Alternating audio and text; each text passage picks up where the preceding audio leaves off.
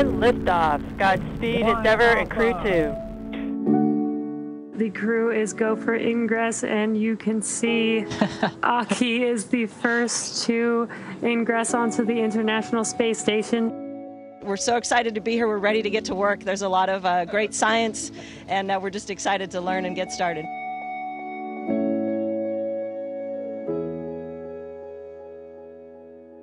The experiment that's taking up most of my time right now is called Celestial Immunity, and it's a really interesting experiment that involves looking at immune pathways. And I have an expert that's looking over my shoulder via camera, and she can talk with me kind of step by step as we go through the process. That looks good, Megan. All right, thank you very much.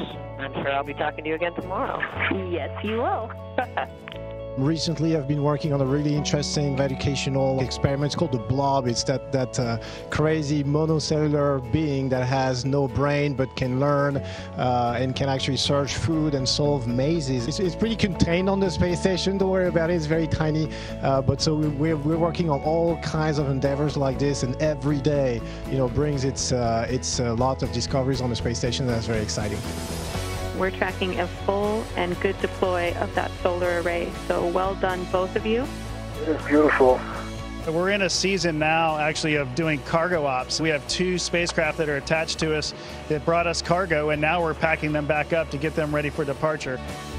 On board the International Space Station, we do help out some of the development of medicine. Without gravity, you get larger chunks of pure protein crystals. What we're looking for today are needle-like structures. Perfect, there they are. Well, it is a fantastic view that we have. We see the thin layer of atmosphere that's protecting all of you down on Earth. So just taking care of our planet has kind of been a change, maybe mentally, from seeing it from this perspective. We are growing some chili peppers in the plant habitat here in the Japanese experiment module.